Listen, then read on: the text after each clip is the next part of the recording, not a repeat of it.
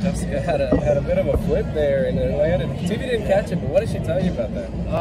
That these things weigh a lot more than sprint cars and modifieds. It was not that she was hurt by any means. Obviously, great safety equipment, but it crunched pretty hard. She said when it went over, but when it landed on its wheel, she knew like, okay, I can fire this thing up and get going. So she just had to convince the tow truck drivers and everybody of that to just push her off the bank and let's go. She ended up losing some laps. And I think it was a brake issue that happened at a broken rotor there after all that. So she got on the radio with me at the end and helped me probably get back to a top 5 when we were sliding backwards there. So like I said, another top 5. It's good. We just want more. That's all right.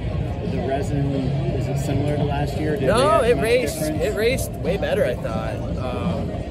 It got pretty wide there. It was just weird. The rubber would kind of scrape, like scuff off of it during a caution, and then the bottom was pretty good for like the first lap. The top was slick, I believe, at least for me. I'm not sure what we were missing, but then it would come in and you could kind of race all over it. It was pretty fast on the top, kind of hard to pass when you're the same speed as guys in front of you, but it was good racing track. It's a lot of fun to come here, and excuse me. That's all I got.